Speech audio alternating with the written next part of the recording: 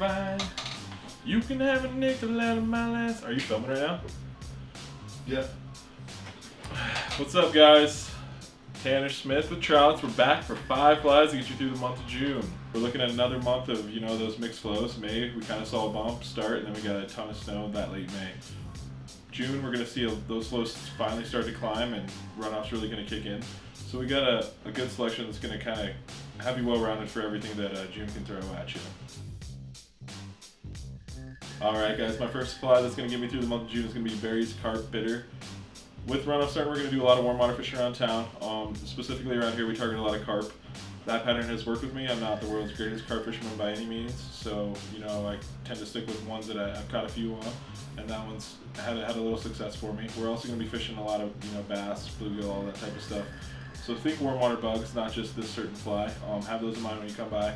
We'll definitely help you out and get you pointed in the right direction if you want to experience some new waters along the front range. That was good. Yep. Alright guys, my second set of flies is going to get me through the month of June is going to be chironomids. I'm talking black, red, silver, flashy, really anything that you want. We're going to be doing a ton of still water fishing on places like Spinney, 11 Mile, with Antero opening back up especially. Even up north of some of those lakes, and then even into Wyoming, some of their high prairie lakes offer great options through runoff and give you an opportunity to some really big fish. And we're going to be focusing mainly this month on those chironomids before those dams and everything really start taking off.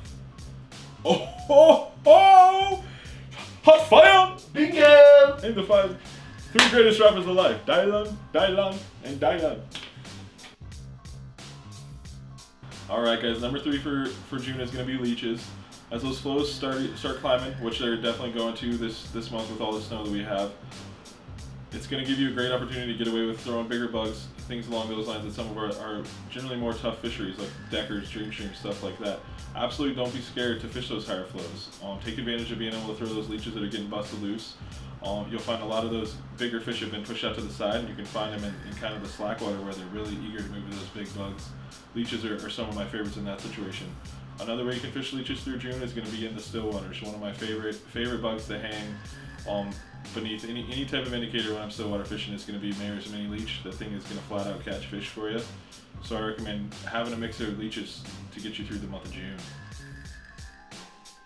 Oh yeah. Alright guys, number 4 for me is going to be Sex Dungeon. One of my all-time favorite streamers, especially through the month of June in the high water. I love the color yellow. I don't know what it is about yellow and that kind of dirty stained water, but brown trout really tend to react well to it and chase those things and light them up pretty good. So have a bunch of streamers in your fly box. For me, I'm going to be fishing a ton of yellow this month. Yellow Sex Dungeon is the one I recommend that you have. Alright guys, my 5th and final bug that's going to get me through the month of June is going to be salmon flies. We've already kind of seen the hatch come and go along the Colorado, but we still have a ton of places where those things are going to show back up. We're talking places like the Gunnison, the Rio, things along those lines. Go take advantage of it. Fish will still eat them in the high water. It's a great fly to hold up like 8 Pat's rubber legs beneath it. So fish a big salmon fly and have a Pat's rubber leg dropping below it, and even in the muddiest water, you're definitely going to catch fish. And it can be one of the funnest hatches to fish through the year. You got these big bugs flying at you, landing all over you. So if you haven't ever done it before, I recommend doing it, and if you have, well then you already know, so we'll see you out there. Alright guys, that sums up 5 flies that'll get you through the month of June. As we previously stated, runoff is definitely coming. Don't let that keep you off the water.